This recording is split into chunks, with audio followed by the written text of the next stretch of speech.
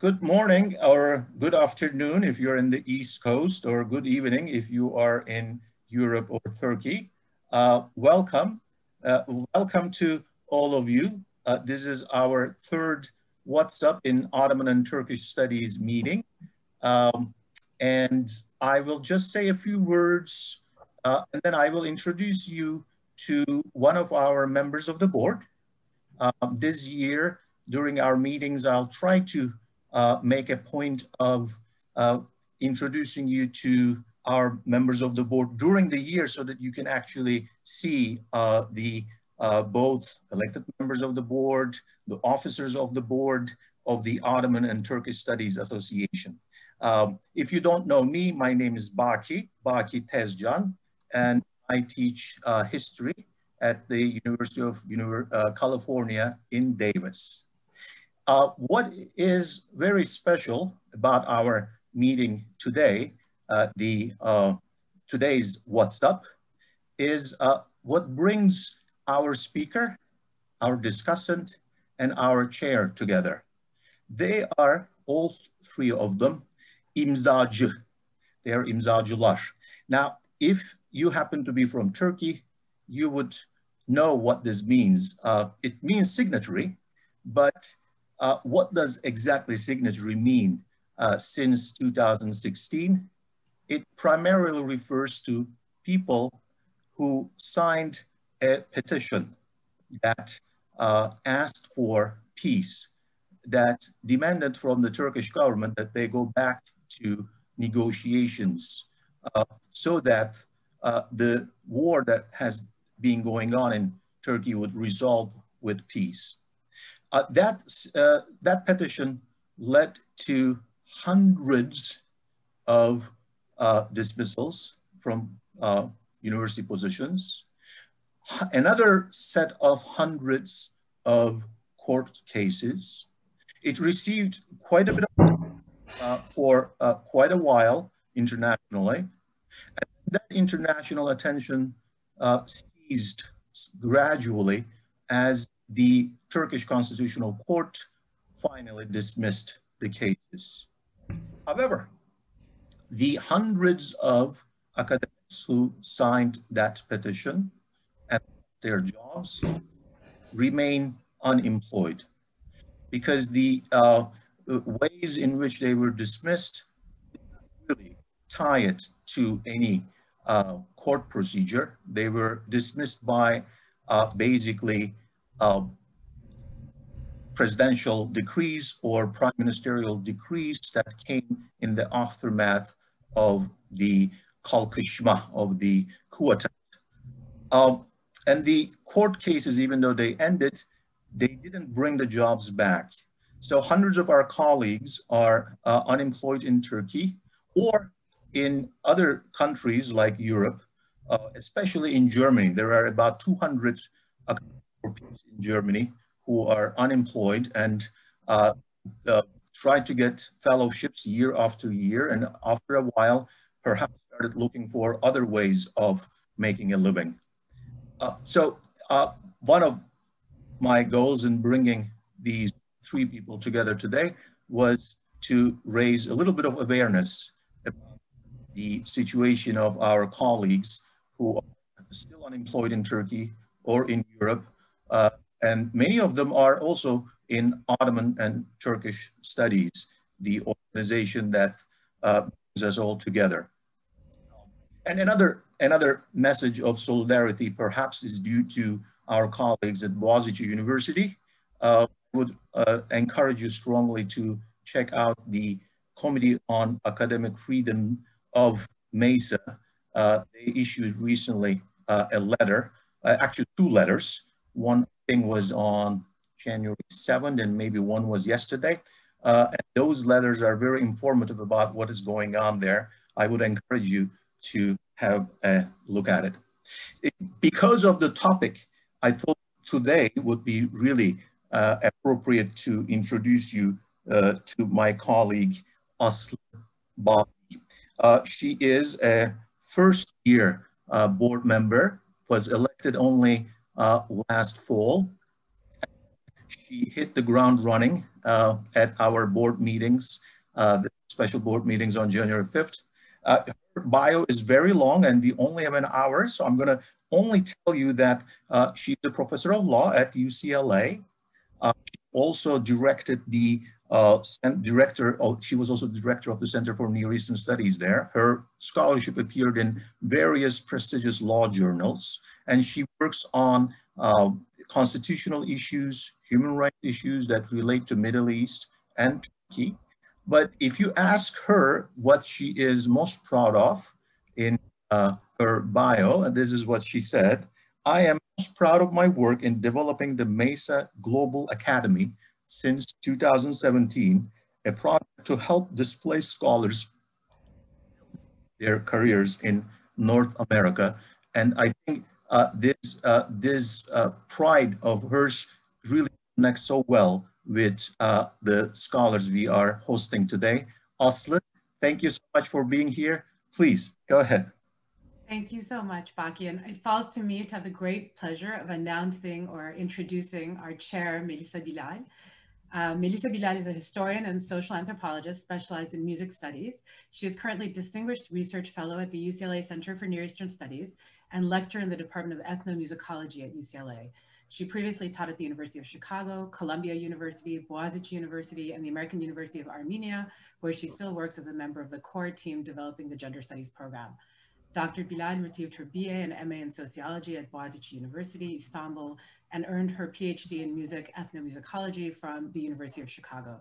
She was a Mellon postdoctoral teaching fellow in music at Columbia University and postdoctoral research fellow at the Orient Institute, Istanbul.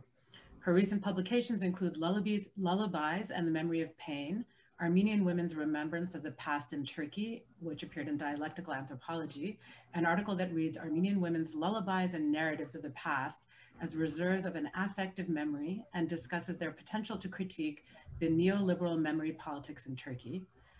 Also, Voice Imprints, recordings of Russian Armenian POWs in German camps, 1916 to 1918, the Berlin Staatliche Museum in 2020 published a CD project that aims to bring into public audibility the Armenian experience in relation to musicology's colonial past.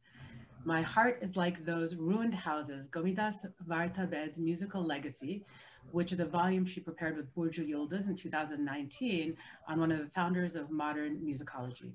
In 2017, while a visiting scholar of history at MIT, Bilal co-launched the annual Feminist Armenian Studies workshop and co-founded the Feminist Armenian Research Collective with Dr. Lerna Ekmekçioğlu. Ekmekçioğlu and Bilal are also the co-editors of the book, A Cry for Justice, 5 Armenian feminist writers from the Ottoman Empire to the Republic of Turkey, and are now collaborating on feminism in Armenian and interpretive anthology and digital archive, a book which is in progress and will be forthcoming from Stanford University Press.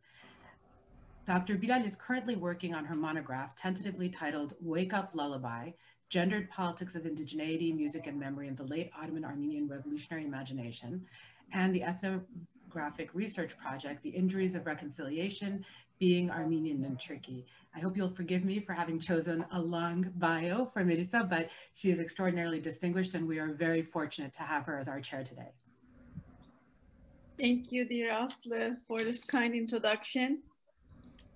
I would like to welcome all to this event, which is especially special for me because it gives me the opportunity to introduce 2 intellectuals whose sharp critical minds and ethical political stances I very much respect.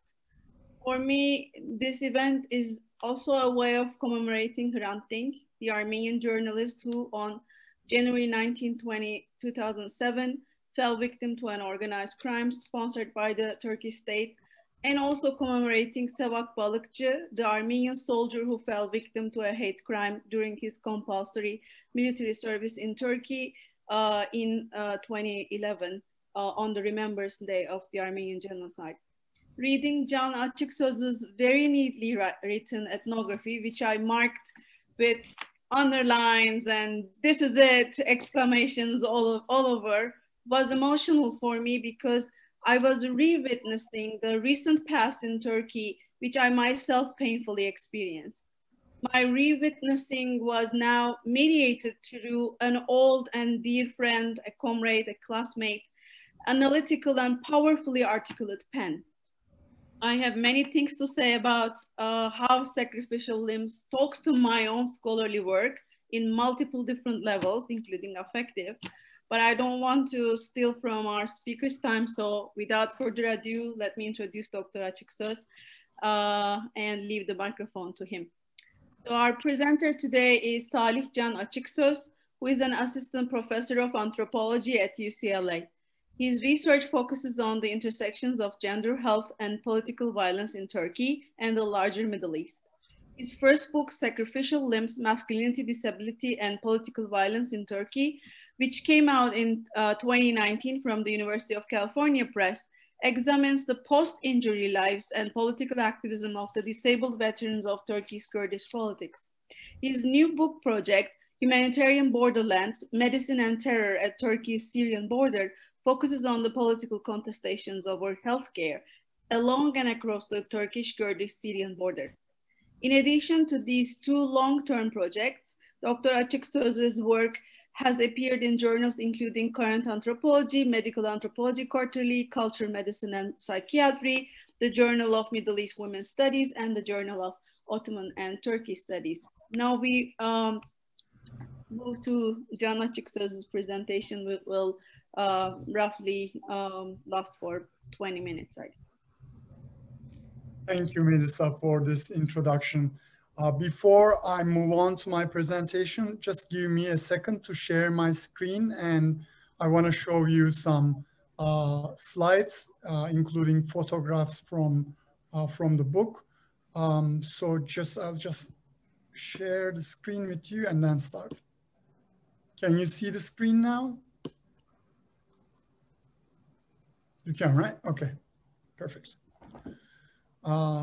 So I'd like to start by thanking Baki Tezcan and Ottoman and Turkish Studies Association for inviting me, and also Baki for your important remarks on academic freedom in Turkey. And also thanks to Aslı Bali for introductions, Melissa Bilal for chairing this panel, and Leyla Neyzi for accepting to be our discussant. And thank you all for coming here and joining us. I'm very excited to be sharing my work with you. So I have only 20 minutes for introducing the book, which is kind of shorter than usual so that we have more time for the Q&A. So I will only provide you with a really snapshot of the book's arguments, and we can unpack them further through your questions in the Q&A part. Sacrificial Limbs is a historically informed ethnography of war, disability, gender, and nationalist politics in Turkey. As the participants would well know, since 1984, the state has waged counterinsurgency war and deployed millions of conscripted soldiers against the guerrilla army of the Kurdistan Workers' Party, PKK. And in the book, I share many photographs from soldiers' war experiences, which I analyze in chapter 1. And this is one of the photographs showing the conscripts walking on the mountains. And this is from 1996, taken during a military operation in which several of my informants were wounded in Turkey and northern Iraq, or Iraqi Kurdistan. So, and you can see these young men, posing in the conscripts' uniforms. And these young men, probably around the number of 5 to 6 millions, were conscripted and fought against guerrillas. And tens, if not hundreds of thousands of these young men have returned home with disabilities. Approximately 10,000 of these men have been officially designated as disabled veterans or Ghazis by the Turkish state. So the book chronicles the everyday lives and political activism of these disabled veterans, Ghazis. And it explores how veterans' gendered and class experiences of war and disability are hardened into political identity and collective action in millennial Turkey.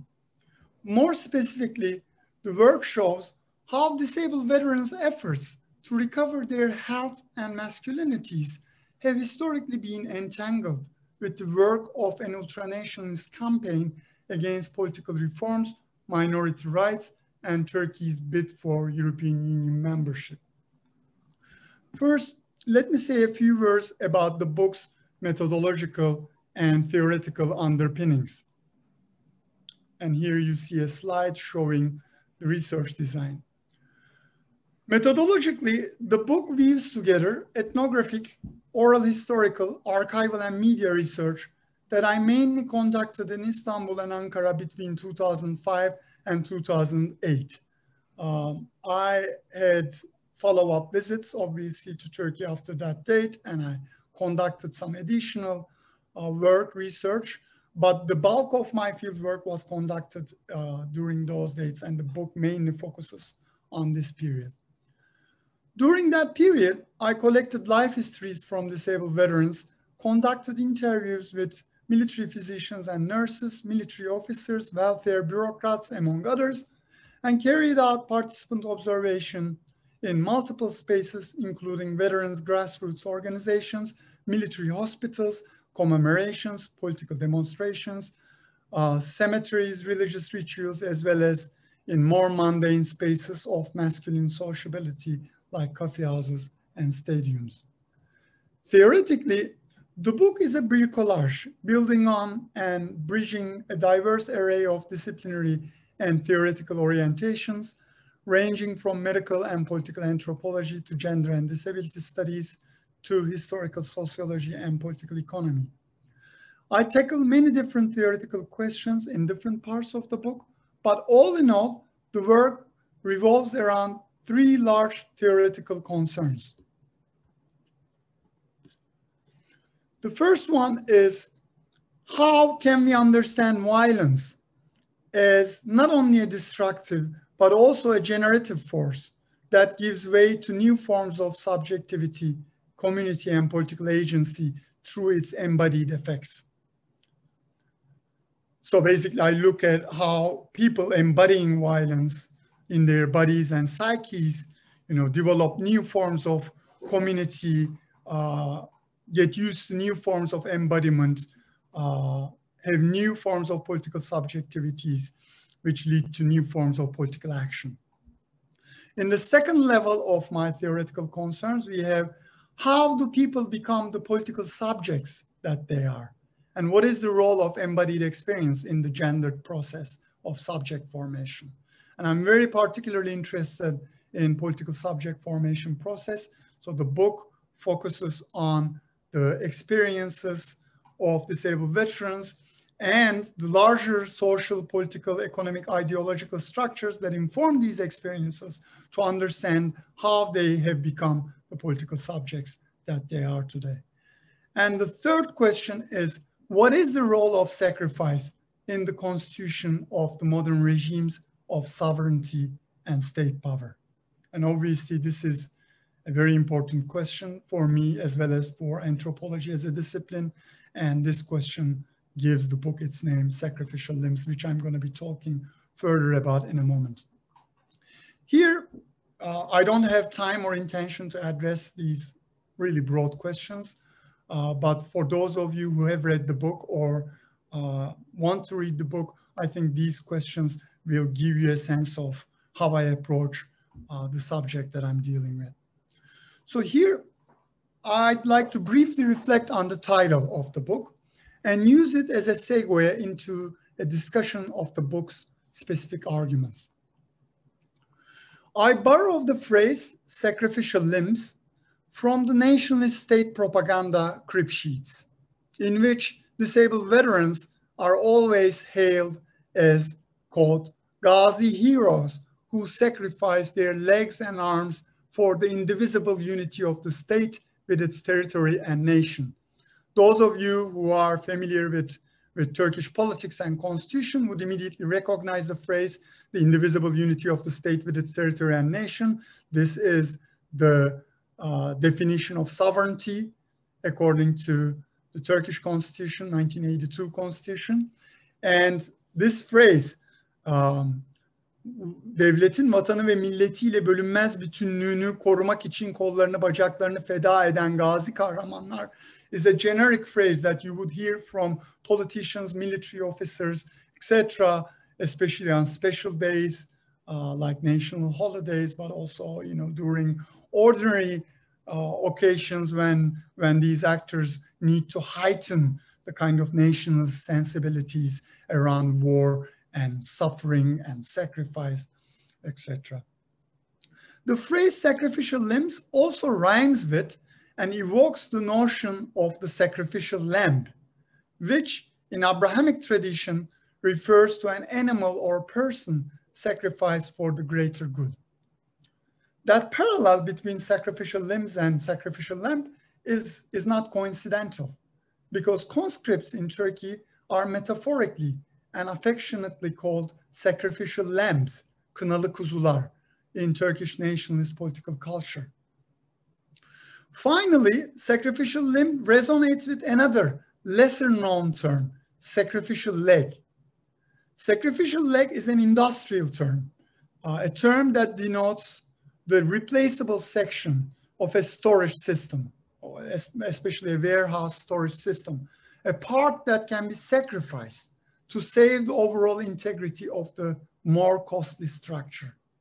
And in that sense, the term is a very apt metaphor for conscripted soldiers' bodies, which are politically constructed as expendable and disposable for state sovereignty, illustrating the modern economic logic of state violence in Turkey.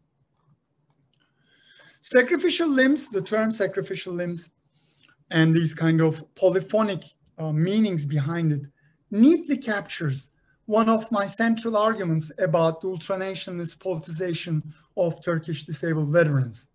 Disabled veterans live a double life that I unpack in the book, as their bodies traverse two opposing regimes of value.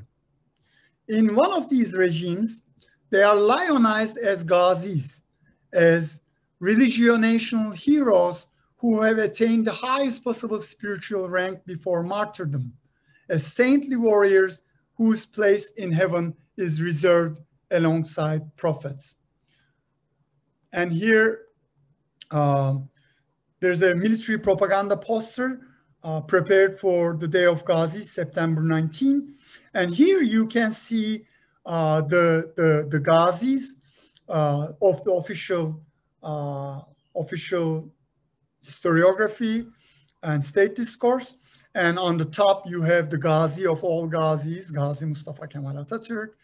And on the bottom, you have the different Ghazis, official Ghazis of the Turkish Republic, Independence War, Korean or Cyprus War. And on the left-hand side, you see a Ghazi of Turkey's Kurdish conflict, who, unlike the others, is sitting in a wheelchair, right?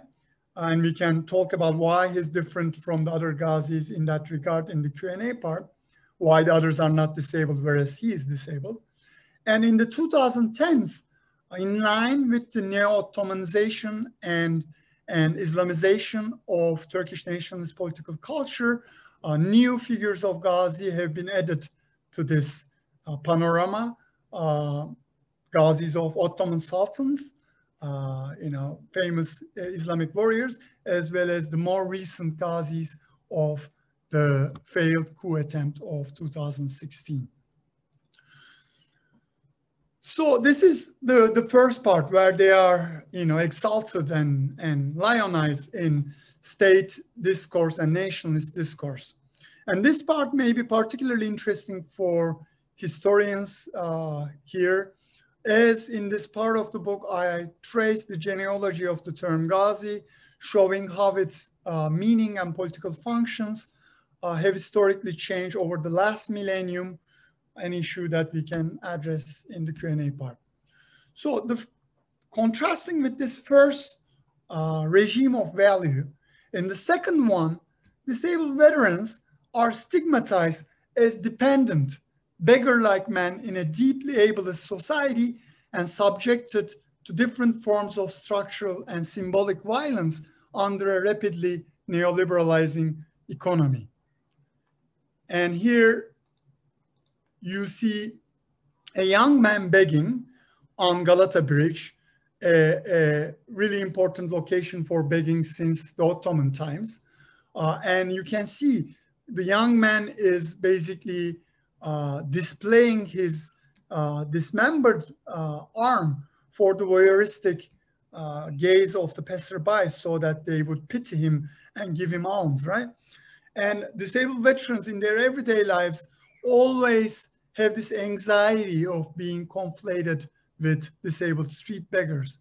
And they use this anxiety performatively in their political activism very often, saying we're not beggars, we are Ghazis, you know, change this welfare law, or don't treat us as disabled because we're not disabled, we're Ghazis. The gender tensions of this double life, you know, this double life oscillating between these two historical figures of the Ghazi and the beggar, the street beggar, steer the veterans' political activism as well as the narrative arc of my book.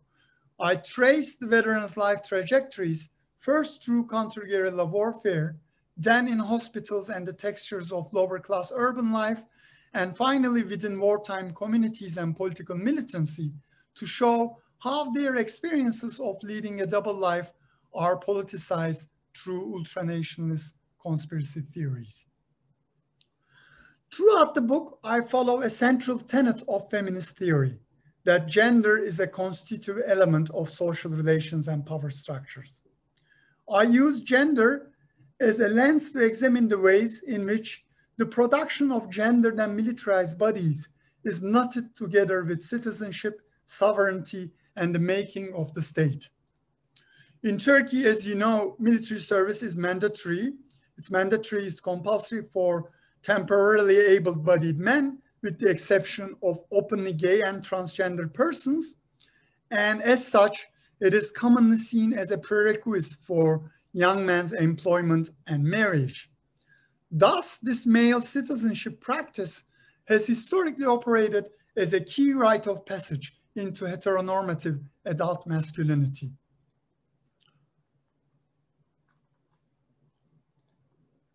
For disabled veterans, however, conscription has failed to deliver on its promise of full male citizenship, instead bringing socioeconomic marginalization and exclusion from wage labor and the marriage market and various forms of domestic and public citizenship. In the book, I describe in detail how disabled veterans' predicaments are subjectively felt and socioculturally constructed as a masculinity crisis for which the state is accountable. As I show in the book, since the 1990s, starting with the passing of the anti-terror law of 1991, a wide variety of state and non-state actors and have responded to this politically charged gender crisis through medical, religious, and welfare discourses and practices that have aimed to remasculinize veterans and refashion them into productive and reproductive bodies. So this has been a concern for all kinds of different political actors, even non-political, seemingly non-political or parapolitical actors, celebrities, NGOs, military officers' wives, etc., who have, developed all these different strategies, incorporated all these technologies, including technologies of the self, to remasculinize veterans and turn them once again into productive and reproductive members of the society. Such practices target even the most intimate domains of veterans' lives, as illustrated by my discussion of the state-supported assisted reproduction program for veterans with paraplegia. Yet, these remasculinization efforts are by no means straightforward or unproblematic. I trace the quandaries entailed in this process across a variety of fields, ranging from nationalist and media representations to veterans' care and intimacy practices, to their welfare and political activism. Veterans activism is particularly important for the book's narrative because it is where veterans' gender troubles get tangled up with macro-political issues. By steering disabled veterans' arduous quest to recover their masculinities with ultranationalist agendas, political activism opens up a space in which disabled veterans can once again feel like masculinized subjects of political violence.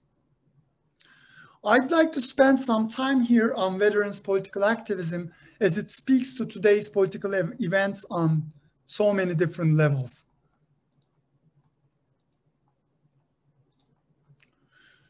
Tuesday, this last Tuesday, 2 days ago, was the anniversary of the assassination of the journalist Hrant Dink by an ultranationalist youth and the larger networks that supported him and continue to support him in 2007.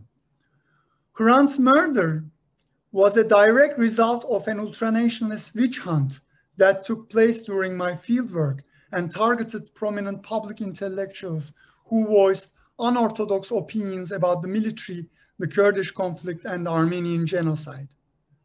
Disabled veterans and their organizations played a critical role in these protests, a role that puzzled commentators, including the targeted intellectuals themselves.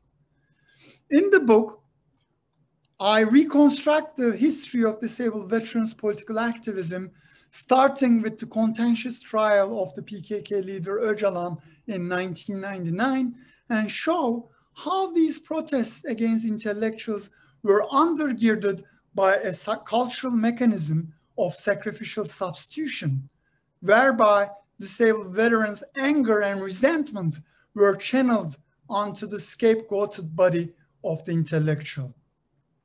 Pondering the historical continuity between protests against Öcalan and those targeting intellectuals, as well as the replaceability of the infidel, the communist, the Armenian, and the Kurdish guerrilla at the level of political fantasy and political violence, I argue that the intellectual's body, especially Hrant Dink, replaced Öcalan as a surrogate victim in the eyes of disabled veterans.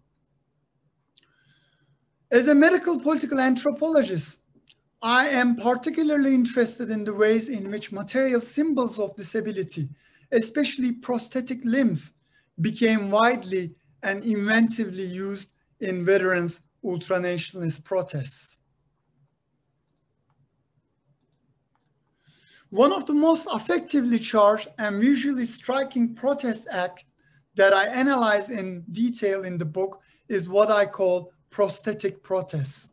The public removal of prosthetic limbs and organs, such as arms, legs, and eyes, which are then showcased in front of the media, symbolically returned to state authorities, or directly thrown at the targets of disabled veterans' protests. As performative acts of self-sacrifice that highlight the symbolic link between the dismemberment of the disabled veteran body and the alleged dismemberment of the nation, prosthetic protests have shaken Turkey during critical times of the Kurdish conflict, such as during the trial of Öcalan in 1999 or during the peace negotiations in 2009. And this is a photo that was taken during the Öcalan trial in 1999, but we have seen similar scenes during the peace negotiations in 2009 when disabled veterans basically reiterated this political act protest form in a massive form.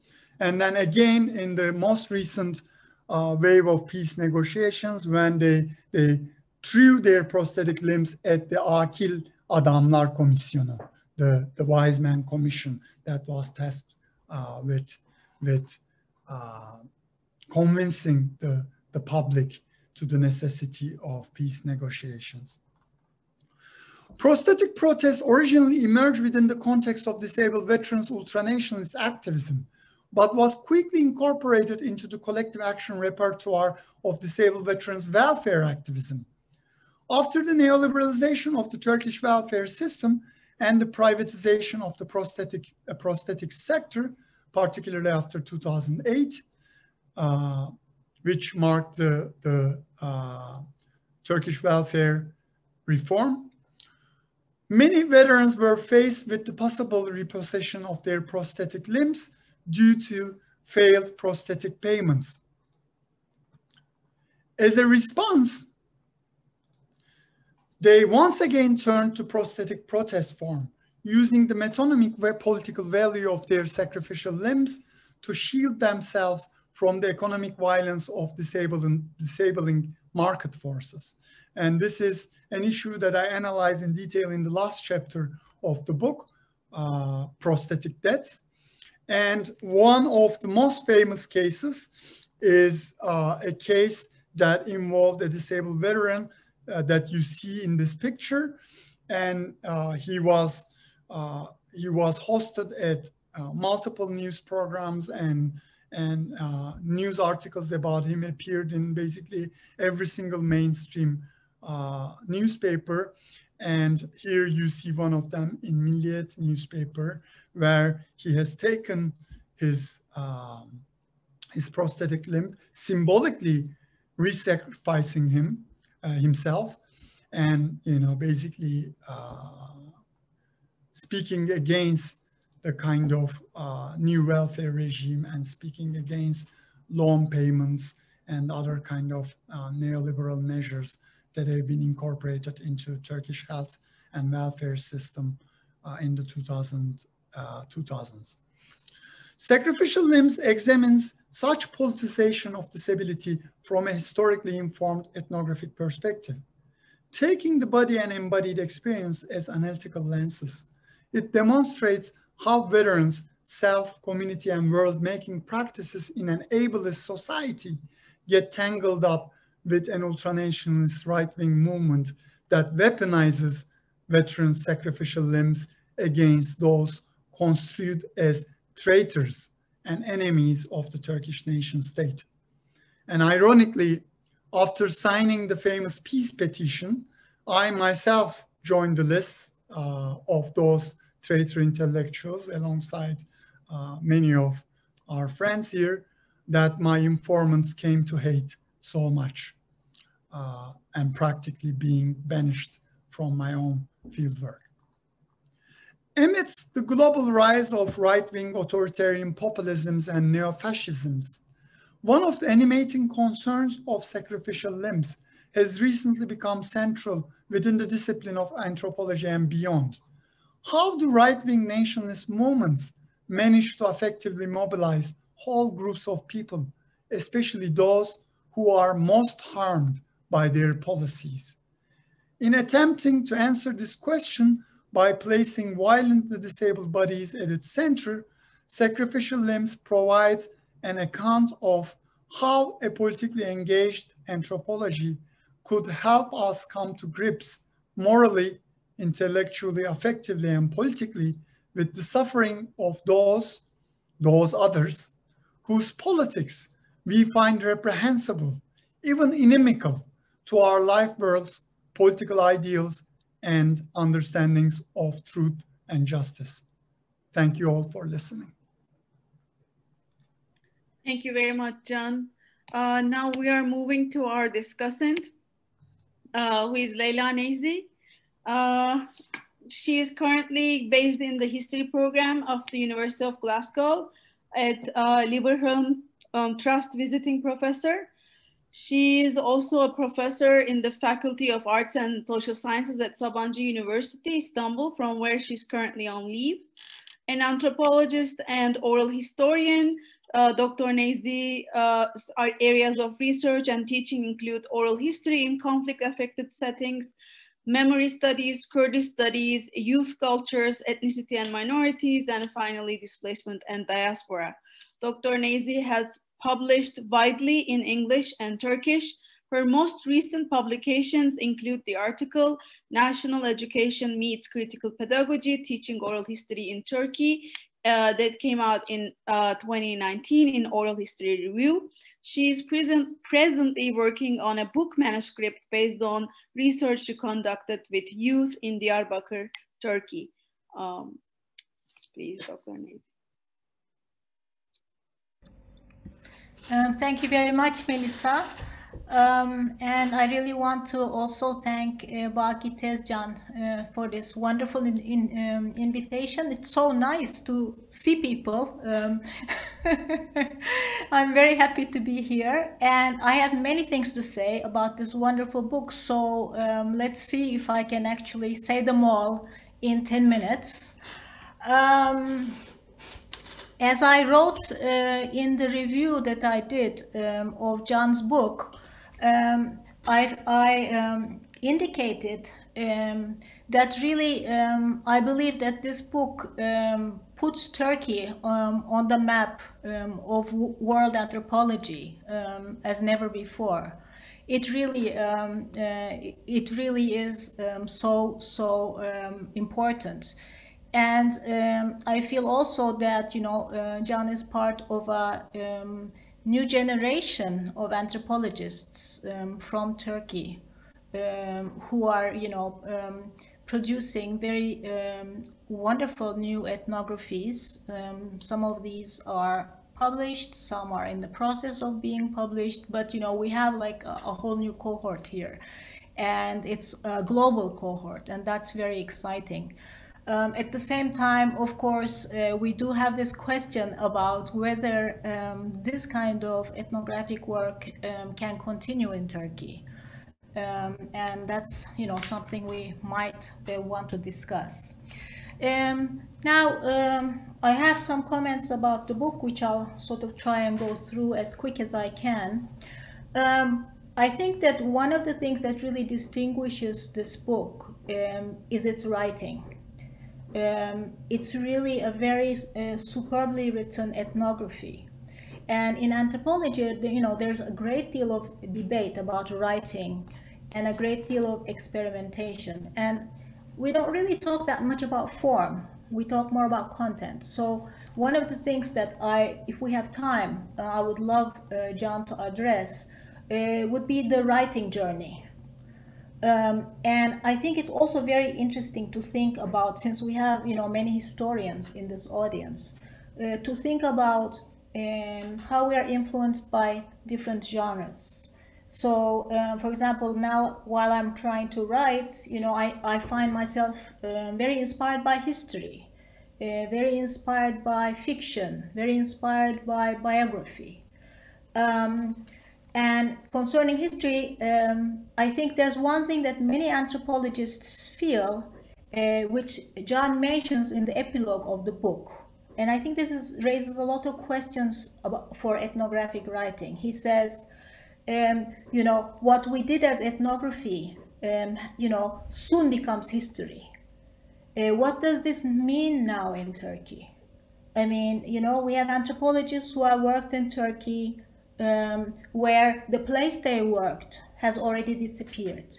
The people that were their informants have already been killed, you know? So, I mean, that's of course a very extreme example, but what does it mean, you know?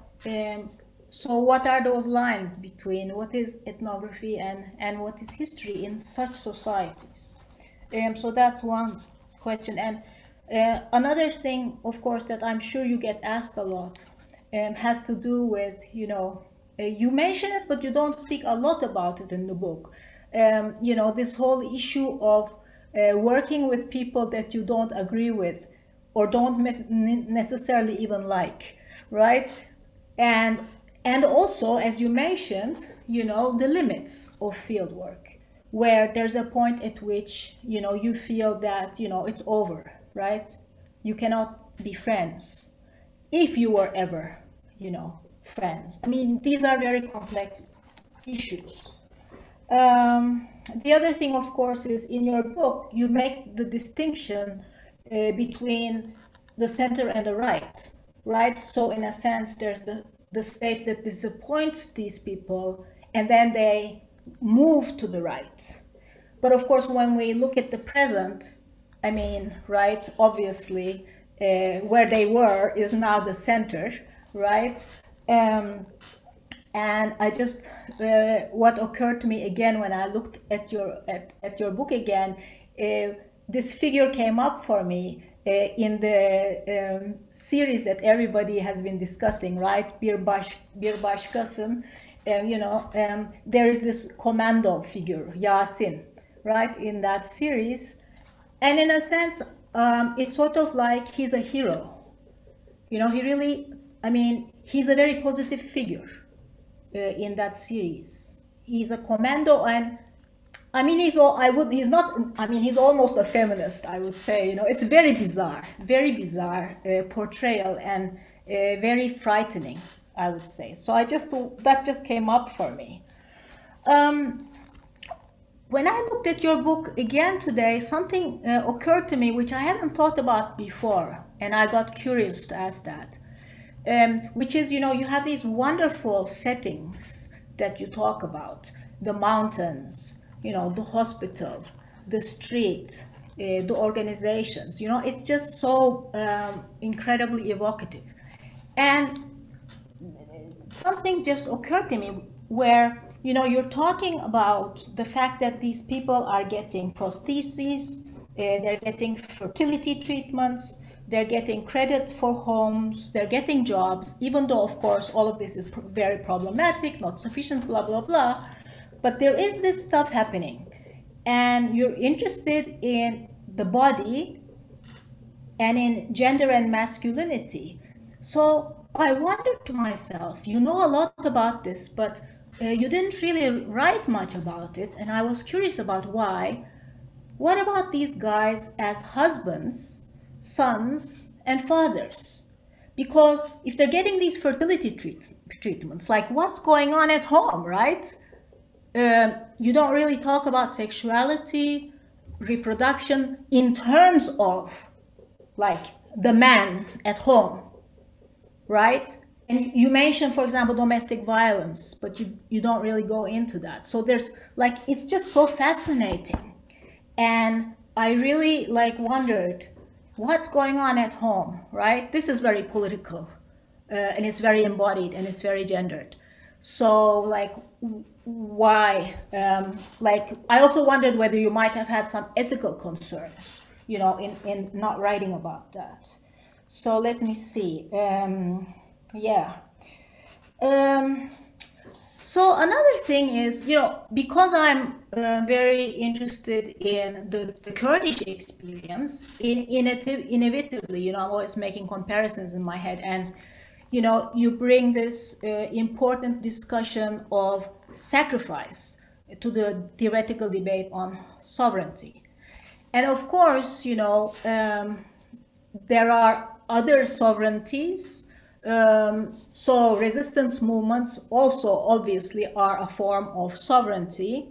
This could be the PKK, it could be, the Tamil Tigers, it could be, many other groups. And it just occurred to me, these comparisons are also very interesting, right? Because in, for example, the PKK movement, we also have a very central focus on sacrifice. Right? Sovereignty in that movement is very much, but very interestingly, at the same time, it's neither Sunni nor masculine, at least in discourse, right? So that is a very, very interesting situation where you have, some similarities and some big differences. How can you, for you, sacrifice goes with masculinity, in your case, while you can have other cases where you can have sacrifice and not have this traditional Sunni male culture, that's very much sort of the dominant one, which of course in Kurdistan is also the dominant culture, but we have a movement that's really trying to work against the grain, but still keeping the concept of sacrifice. So in a way, that sacrifice, what is it? How does it deal with tradition? That's just occurred to me again, thinking about it today. Yeah, so am I on 10 minutes now? Yeah. Okay, so I think I'll just leave it at that, and we can see what comes up when the audience asks questions. Thank you very much. Thank you, Leyla. That was wonderful. Thank you so much for your generous and insightful comments and questions, and also for the detailed and wonderful review that you have written for this book, which actually helped me unpack some of the ideas that were cursorily developed in the book. So I thank you for that. And I also want to thank you for another thing, which is a kind of more a broader kind of issue. You mentioned the new generation of anthropologists. Obviously, this new generation have learned from the older generation, if I may say. Of course, that's not a nice word to use, but anthropologists like yourself, I mean, have been so instrumental in the creation of an anthropology tradition in Turkey. And there are others, but there are, you know, there are a handful of people who have been instrumental in the creation of a strong anthropology discipline in Turkey, despite the fact that there are not that many anthropology departments, especially anthropology departments teaching in English. Your question about the ethnography, the possibility of ethnography in Turkey, that remains to be seen. People are conducting ethnography still under these circumstances on fascinating subjects. But obviously in a country like Turkey, there are repercussions for academic work, and that remains to be seen. What kinds of repercussions are awaiting these people for the academic work that they're carrying out?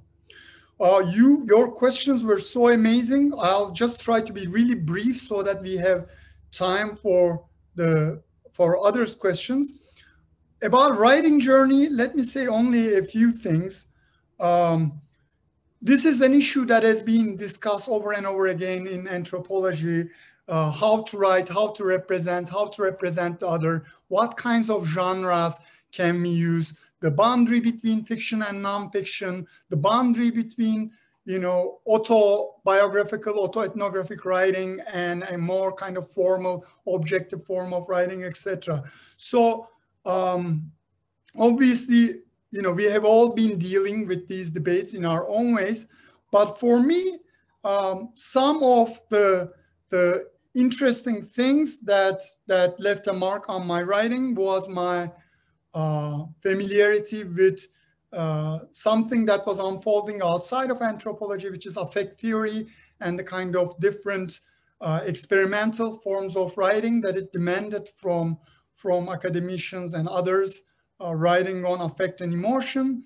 And the other thing was that, there are many others, but one other thing was that at the time of my writing, whenever I felt like, okay, I need some form of insight, I always turned to literature as I was writing. And Kafka, not very surprisingly, appeared as an important figure as I wrote, especially the chapter on hospitals, etc. You know, I always turn to Kafka for insight there.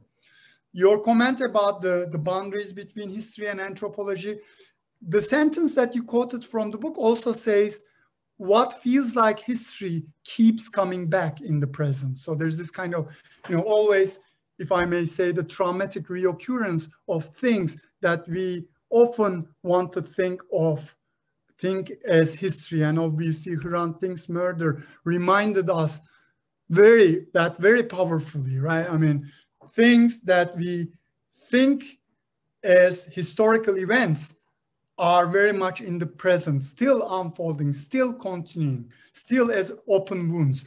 And in the Kurdish conflict too, I mean, for me, writing this book was really an emotional roller coaster, because with on and off peace negotiations, for one moment I would think, okay, you know, I'm saying these, but these are not relevant anymore. These are passé things, you know, these belong to Turkey's past. And suddenly in a year, I'm like, oh, okay, so they weren't really things of the past, but they're very much with us. So history and anthropology in a setting like Turkey, you know, keeps feeding into each other in unexpected ways. I'm currently writing another piece on working with people that you don't agree with or you don't like, and particularly on the theme of betrayal in anthropological work. So what happens when an ethnographer feels like he or she has betrayed her informants, or informants think that they have been betrayed, or the state thinks that the anthropologist has betrayed the nation, etc. So I'm writing about the repercussions of this kind of betrayal issue. Your comment about Bir Başkadır, if you are interested, if anyone is interested in seeing how these new generation of TV series and films depict soldiers who fought in the Kurdish conflict, or soldiers or paramilitaries or the special squads, please check out the series, Netflix series Börü, which is Wolf, Kurt, which is the first fascist production that I have ever seen. And I mean fascist. I use it sparingly. It's not fascist as if I'm talking about, it's militaristic, it's right-wing. No, it's fascist in the classical sense, and it's the only fascist production regarding the conflict. And Börü is not a coincidence that it means Kurt, and it's the name of the special squad, a police squad. It's extremely scary, so I highly recommend it if you can take it. Your comment about sexuality and reproduction, this is partly an effect of conducting fieldwork in a gender segregated setting. When we talked about, and also an effect of the fact that my interlocutors in the field always wanted to talk about political issues, because that was the masculine public thing to talk about. And, you know, I rarely had access to their families. I've listened, you know, contrasting with this, I've listened a lot of stories about sex workers, which I sparingly share in the book. Interestingly, a female sociologist, Nurseli Yeşim Sümbüloğlu, who also conducted field work with disabled veterans, because of her positionality, she had much better access to disabled veterans' families, also because of the changing political circumstances during time she conducted her fieldwork. So she has been writing on this in a way that complements what I haven't been able to write about. And finally, about sovereignty and sacrifice, you're absolutely right. There are all these competing sovereignty claims, and this is exactly the point that I make about sovereignty and sacrifice, how, you know, sacrifice becomes shaped at the intersection of these competing sovereignty claims. And one thing that I'm very much interested in the book and beyond is the mimetic exchanges between the state and nationalist movement and the Kurdish movement. And these mimetic exchanges particularly take place in the domain of sacrifice and death. Martyrdom is the classical example, right? I mean, when you look at the discourses of martyrdom, there are striking similarities that, you know, definitely go beyond the differences that of obvious differences between the Kurdish movement and the state or official nationalism. You know, we can talk more about the value families, değer aileleri, the term zilanlaşmak referring to this kind of feminine form of sacrificial self-sacrifice, etc. in the Kurdish movement. But maybe I'll leave that to the Q&A. And again, thank you for these wonderful remarks and questions. So. Thank you very much, dear Leyla and Can. This discussion is especially precious for me, given the recent war in Artsakh in Karabakh that we experienced. So it's all very relevant, this discussion about history, open wounds, and militarization. We have some time for some questions, and I would like to open the floor for questions. Please raise your hands or paste your question to the chat. There was already a hand raised by Burçak Keskin-Kozan. Okay. Hello, John. Lovely to see you. Thank you so much for the wonderful presentation. I finally get to hear your work, and I have no excuse now not to buy your book. Hopefully an autographed one from you. Sure. So I think I would like to follow up on Professor Neyzi's comment about gender and perhaps ask you to rethink gender as we conceptualize it as almost like an individualized ascriptive and social status, right? I mean, how can we think about gender within the institutions, such as family, as Leyla Hoca was mentioning, and how can we think about the sacrifices, the discourse and the praxis of sacrifice on the family members of Ghazis themselves? So a story, I totally understand the gendered means of in excess, right? Gendered in excess for you as a male researcher to talk with, especially about the topics of sexuality and sexual production with the family members. But how about, say, parenting? Right? How are their kids are affected? How are their parents, dads and mothers are being affected? Let's think about family in a different institutional way, and also think about the role gender shapes and is shaped by this. That's one comment. And the question is, could you talk a little bit about the class background and ethnic or other social identity markers of the Ghazis you are talking with? And connected to that, these are conscripts, not the military cadres. So would your findings be different if you were interviewing Subais, right? Who were in a hierarchical position to really accept and live with this sacrifices. They are, they have to live it, right? So thank you so much. I love it now. Thank you so much. Wonderful questions. You're absolutely right. I mean, I take this critique definitely. Every work has limits and access issues and so if there's one of the most important missing points in the book would be that exactly what you talked about. For example, how their kids perceive this kind of notion of sacrifice. How, for example, they talk about it with their friends, for example, when they talk about their fathers at school, in other settings, official or non-official settings, parenting. This, especially parenting issue, is something that I do not talk about in the book. It may come as passing, but it's not really an issue that has been discussed. And definitely there's a lot of space there to unpack, all these issues in different domains of social life. And also, as you said, widen our understanding of how gender and nationalism and notions of sacrifice interact in different domains of social life and shape people's subjectivities and sociabilities.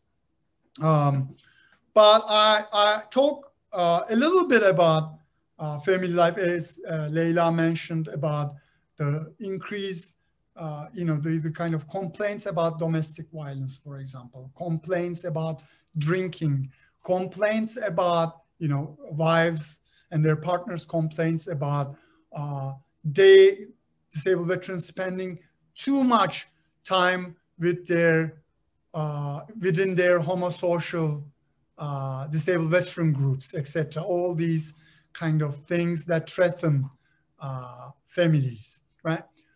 And I also talk a lot about how they come to build families, all these matchmaking stories, failed matchmaking attempts, you know, trying to find a so-called suitable spouse who can become a suitable spouse for a disabled veteran, whether it's a widow, whether it's a virgin, all these kind of debates.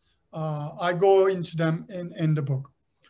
Regarding your question about the social backgrounds and identities of disabled veterans, yes, that's very, very important.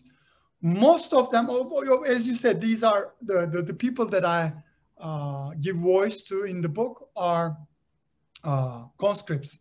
I've talked to military officers as well. But one thing is that most of the disabled veterans are conscripts. Most of the so-called martyrs are conscripts. And there's a political economy of violence there, as I mentioned. Whenever a military officer, or forget about a military officer, whenever a university graduate conscript gets killed, it becomes a very different form of sacrificial crisis. Right? So the disposable category of conscript is the one who is hailing from a working class or lumpen proletariat, urban or rural background, right? Who has finished primary school, secondary school at best, right? And during my field work, who did not, and now of course it's changing because of social media, because regardless of your you know, school degree, etc., many people have access to social media, and their lives, their intimate lives, their personal lives, their personal pictures are all online. So that kind of creates a new form of sacrificial crisis that wasn't really there in the mid-2000s. But having said all these, most of my informants are hailing from, you know, working class or lumpen proletariat backgrounds, if not all.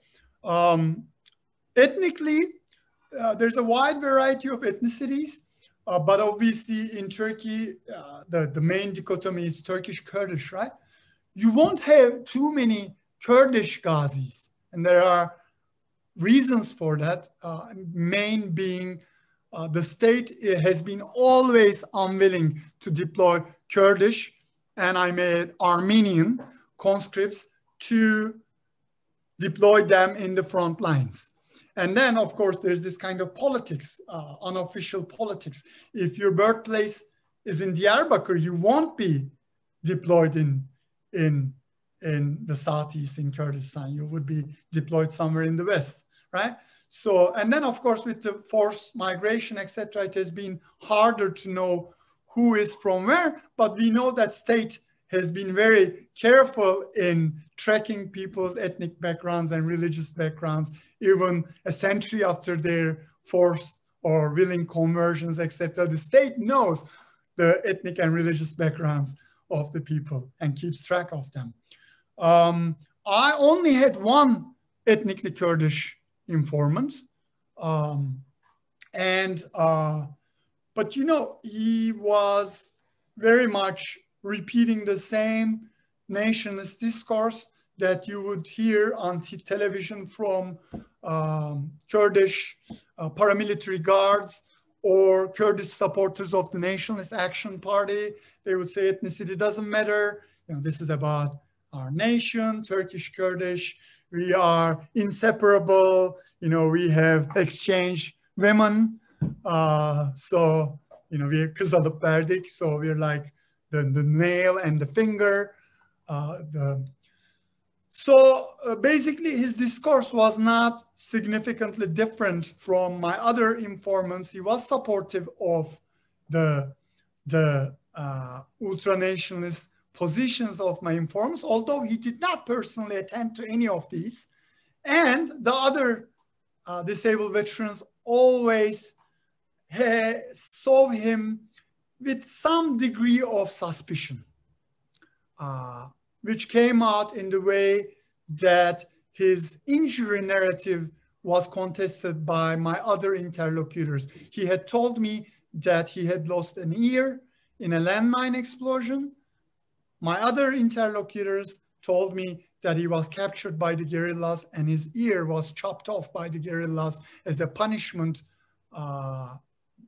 for his betrayal, right? So, and that reflects the kind of, the significance of his ethnic background in the construction of all these narratives and understandings of injury and loss and political subjectification. I should stop here, but thank you for these questions.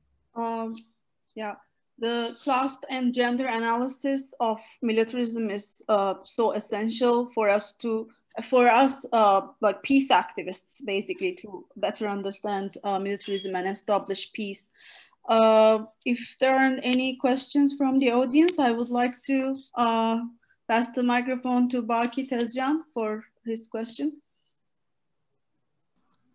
Melissa, thank you so much. I'm sorry I couldn't raise my hand because I think if the host, for some reason, I couldn't find the button. Maybe if I'm the host, I cannot raise it. John, thank you so much for this great presentation. I have two questions. One is comparative between Turkey and here, and then the other is comparative in Turkey over time. So in United States, we see a lot of veterans actually taking part in anti-war movements. Were there any veterans you found in your sort of interviews who actually had a critical lens on what was going on is one question. And if there aren't, what do you think is different between here and there? I mean, here too, there are some who support white nationalism and who are Trumpist, but then there are also some who are very critical. I have classes about Middle Eastern history where a student comes who says, he was deployed in Iraq and Afghanistan, and he wants to learn more. He has a very open mind, and he becomes critical of the governmental actions, for instance. Is there any room for this in Turkey at all, as far as you can see? And the other question I had was, over time, do you see any differences? I remember Nadire Mater's book, Mehmet'in Kitabı, that was published in '99. That included a lot of interviews. Have things changed from '99 to when you were doing it, which is 20 years later? Perfect questions, Baki, thank you. Regarding your first question, this was something that I was very curious about when I started my fieldwork, right? In the book, I shared this moment when back in the late 80s or 90s, when I saw this Born on the 4th of July, basically telling the story of the Vietnam anti-war activist, disabled veteran Ron Kovic, which left, a very important mark on me and my understanding of war and peace activism. In Turkey, you're right. I mean, here veterans have been involved both in anti-war movements, but also in right-wing activism. I mean, actually, recently we've had some historical monographs basically documenting the role that veterans have played in the formation of white power movement, especially highlighting the role of the post-Vietnam era in the kind of, in the way that veterans were drawn into the white power movement through these tropes of sacrifice and betrayal and etc. In Turkey, I do not know any anti-war disabled veteran, but what this statement means may be different from what someone not knowing about what disabled veteran in Turkey means may think. Gazi is an official title which is given to people who have a documented 40% disability, whose disabilities have been documented to be a result of their military service while they were operating under the commands of their military officers, and whose disabilities have been caused by enemy weapons. Okay, this is a very, very, very specific description of disabled veterans. So not everyone who gets injured, even if they were injured in the Kurdish region, would get the Ghazi status. And Ghazi status is a very politically charged status. It can be revoked. It can be, many people have to sue the state to get the title. And there's very close state monitoring over the activities of martyrs' families, about the ex-military personnel and disabled veterans. In the early phase of the armed conflict, there was an association in Izmir, which voiced kind of anti-war perspectives, which brought together families of killed soldiers and which also had veterans, but it was shut down by the state. And it's, shutting down these organizations is very easy in Turkey because officially you cannot really have any organization for disabled veterans and martyrs' families and ex-military personnel outside of the 4 official associations prescribed by the 1980 military coup. In reality, there are many organizations, but they operate under the shadow of this criminal ban. The state strategically lets them be, and they're very visible political actors, but anytime the state can use that law and get rid of them. This is a very critical issue. And then, of course, the overall, limits and boundaries of freedom of speech and etc. in Turkey, and the larger political histories, etc. These are also very, very different.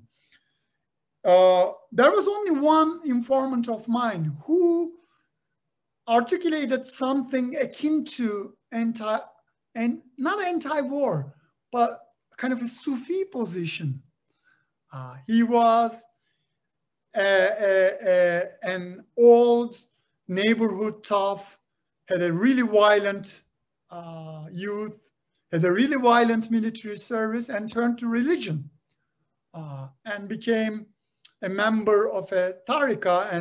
And aside from his membership in this brotherhood, he had developed this genuinely Sufi attitude towards life and towards war and everything. He was a nationalist, all right, but he was not really willing to pursue any kind of politics of revenge in life. That was a unique figure who would never find any voice in the public. Maybe in times of political opening, like the peace negotiations period, when we heard for the first time from many critical, soldiers, ex-soldiers, veterans, etc. in the mainstream media. If this process had continued, we would hear from people, and people actually when I talked to them in private, they would give voice to many different things. Like a common example that I give is that the real terrorists are not the PKK terrorists. The real terrorists are the ones in the government, are the PMs, and blah blah. Is the prime minister, etc. We should hang them. This is a common. This was a very common voiced sentence that I heard in the field. But then, of course, this is not something that can be publicly articulated. And my book is very much about the publicly and politically articulated sentiments and political positions. It's about the forging of hegemony. That's why I was less interested in those kind of instances. How things have changed. In terms of politics, many things are the same. The same old style militaristic, chauvinistic discourse goes on that all these things that we read in Nadire's book are still very much there. The loyalties, on the other hand, have been shifting. Especially in 2010s, we have, this kind of increasing loyalty or demand for loyalty around not only the state and nationalism, but also around the ruling party and the Erdogan himself, right? So the loyalties, when you look at the discourses of disabled veterans that were showcased during the recent military incursions into Rojava, these disabled veterans were saying that, you know, basically they weren't talking about the nation. They were talking about President Erdogan, and they were talking about their loyalty and allegiance to him in person. And some were referring to him as the Ghazi Erdogan. So in that regard, things have changed.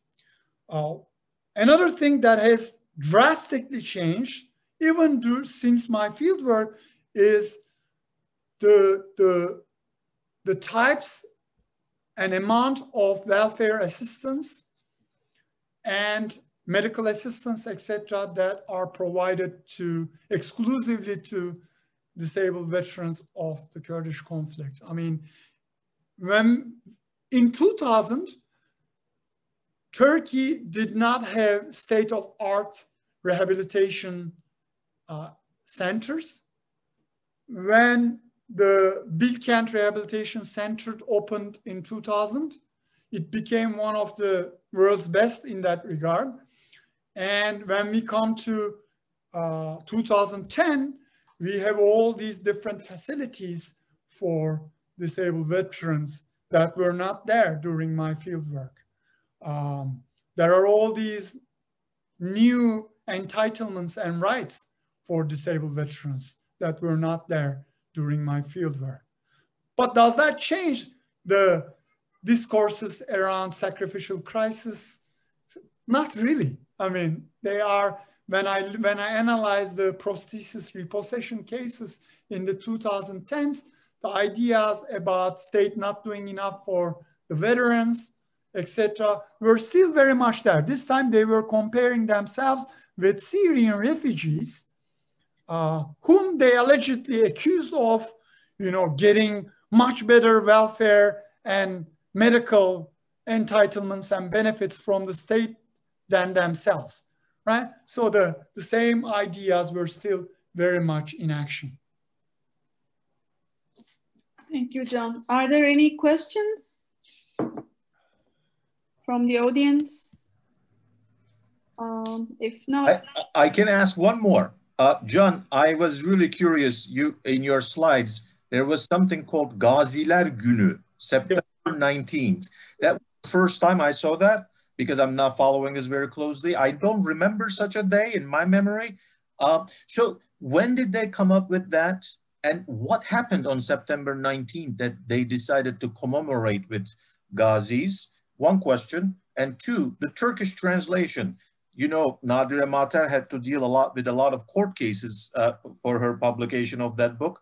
Are you having any negotiations with a Turkish publisher? Or is it going to be possible to see this in Turkey? Yeah, let me start with the second one. I don't foresee it in the near future unless political circumstances in Turkey change. When I signed the contract with the University of California Press, I asked them so they basically asked for the global rights of the book. I asked them, yeah, it's fine, except the copyright in Turkey. I want to keep that for myself.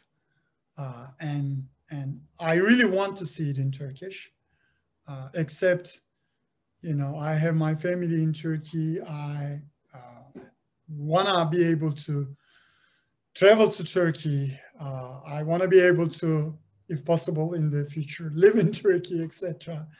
And there are other kinds of concerns that one has around all these kind of issues. So although I really want to have it published in Turkish, not under these political circumstances. The other question, okay, I'm losing my... Gaziler Günü. Gaziler Günü, yes. What happened that day? What is it? So it's an invented tradition, like some traditions are more invented than others, right? So Gaziler Günü, so basically what happened in the late 90s, early 2000s was that there were a lot of invented traditions and narratives around disabled veterans, around martyrs, etc. Islamic, they even invented Quranic verses, to be honest with you. I mean, they basically inserted like Ghazi into Quran as if it meant disabled veteran. So all these things happen. Gaziler Günü in particular, it commemorates the day Mustafa Kemal was given the Ghazi title, as well as the Marshal, right? Was he? Yes, Marshal status, Admiral. What would you translate it as, Admiral? I think Marshal is Marshal. Yes, Field Marshal. Field Marshal would be. Yeah. So he was. That's the date he was granted the status of the Ghazi and the Field Marshal by the Grand Assembly. And it was reinvented as the Gaziler Günü in, I can't remember the exact date, but probably in early 2000s. Just like the Şehitler Günü, which used to be Çanakkale Şehitleri Günü, Çanakkale Martyrs Day, was also redesigned as a broader kind of Martyrs Day. And they become incorporated into the official historiography and official ceremonial realm. And Gaziler Günü is a particularly important day for my own work. On that day, disabled veterans, alongside the other Ghazis of the Turkish Republic, would meet in public circles. Actually, I had a good photo of it, which I didn't include. But in the book, there's a photo showing the members of the official Disabled Veterans Association. And near them, there are also people who look much older, and they are the Korean Ghazis. And they would be joined by military officers and politicians, etc. And depending on the vicissitudes of the armed conflict, this day can be highlighted in the media and official discourse or downplayed. So you can either see them in the first page of the newspapers, or you will read a very small kind of thing in the back pages where they say, the president issued a statement, congratulating or blah, blah, blah. So it's an invented tradition that basically aimed to garner more nationalistic and militaristic support for the government and the military and the state. If there aren't any questions from the audience, I want to ask 2 short questions. The first question is, you don't mention very much in your book, but what is these working class soldiers' relationship with Turkey's labor movement or any labor union?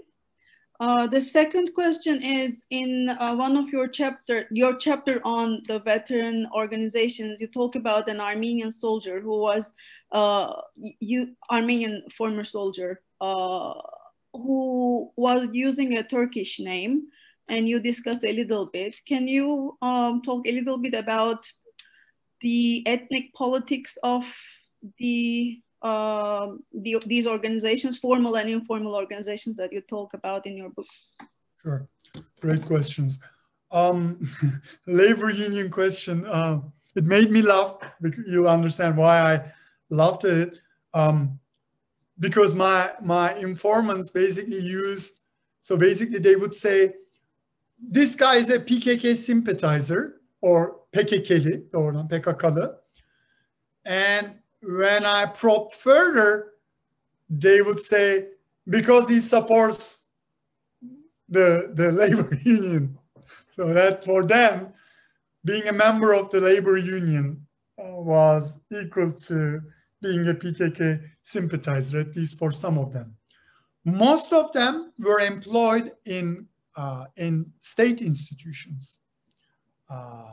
and they had a kind of distance relationship with the labor union, which is actually very tragic, because when you listen to their narratives about their experiences at the workplace, etc., you see how they are in dire need of a union representation and a union struggling for their rights at the workplace.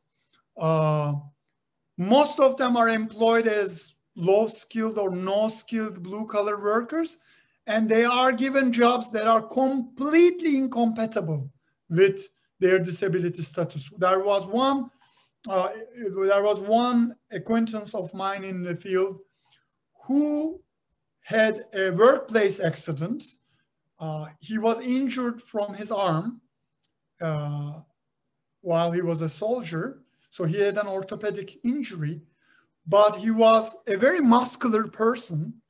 So he was given this task of dealing with really heavy stacks of paper.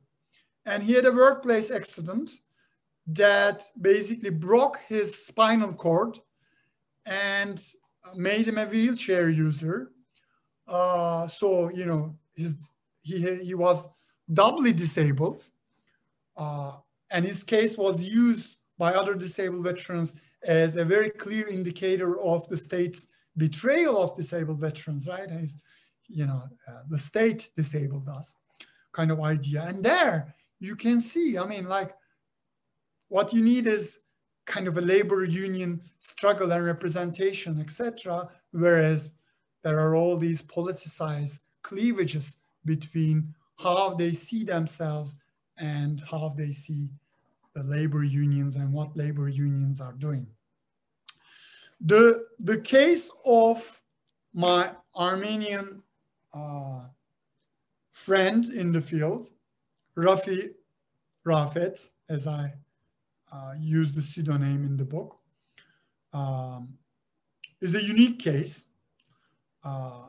He was someone that I found curious even in the first days of my fieldwork, because he was someone who was a fixture of the organization, who was someone that was crucial to the day-to-day working of the organization, but someone who never shared the everyday jingoism that pervaded the association, right? Everybody, you know, used these nationalistic, jingoistic, chauvinistic language.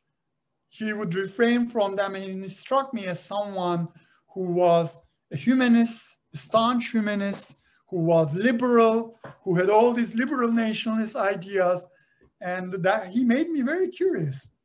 And only later in my fieldwork, through a very interesting story that I write in my new piece on betrayal and ethnography, I learned about his Armenian identity, which he later confided with me. And I always thought it as a big secret. I thought that it was a dangerous secret that he had, right? And then I heard from my other informants that, oh, you know, this association, they're not nationalist enough. They're not doing enough. Look, they even have an Armenian in the midst of them. So that was used as a sign of their lack of patriotism and lack of political momentum, etc. Both symptom and a reason, actually, of their lack of political momentum and patriotism. But he was still, you know, there, passing as an unmarked Turk, mainly, but many people knew about his Armenianness. And that says interesting things about how ethnicity and religion and more broadly alterity works in Turkey. You may have this other identity, but as long as you identify as a Turk and do not bring it up in the public sphere, etc., you may be in a kind of relatively, at least, safer place, right? You can be even, or you can even operate in this in this official disabled veterans organization. But of course, you would pass as a Turk, right? It's like racial passing in antebellum US in a way, which, you know, when I read this literature, I was very much struck by the similarities between these forms of passing. Yeah, so in the other organizations, more informal organizations that brought together martyrs, families, and disabled veterans, this thing would not be possible. That was only possible in the official organization. So that tells about the kind of more ethnicized version of nationalism and militarism versus a little more civic, not so much, but a little more civic version of nationalism. And both are operative in Turkey, and both the government and the state can strategically move between these two sides of the spectrum. But they're always already, you know, entailed within each other in a way. Thank you for elaborating on these points are already in the book, but thank you for elaborating them. Are there any questions? If not, Baki, should we end our event, or you want to stay? Sure. Thank you so much for coming. And hopefully we'll see more events like this. I mean, there will be WhatsApp meetings every month, that's for sure. I am planning on having one on one of the special journal issues next week, next month. And then there's going to be one on one of the awards we gave earlier this year, hopefully another one. So there is one, expect one every month. Because I'm an Ottoman historian, the first things that I thought of were more about Ottoman history, but I do really look forward for receiving your suggestions for doing other things. And I'm hoping that this would become something permanent, and take us beyond the pandemic so that we could continue meeting every month. And so thank you so much for coming. Thank you. Thank you for organizing this, and thank you all for coming. And thank you, Leyla, Melissa, and Aslı for being here. And take care, everyone. Thank you very much. Thank you. Thank you. Thank you. Bye-bye. Bye. Bye, Baki. Thank you again. Bye.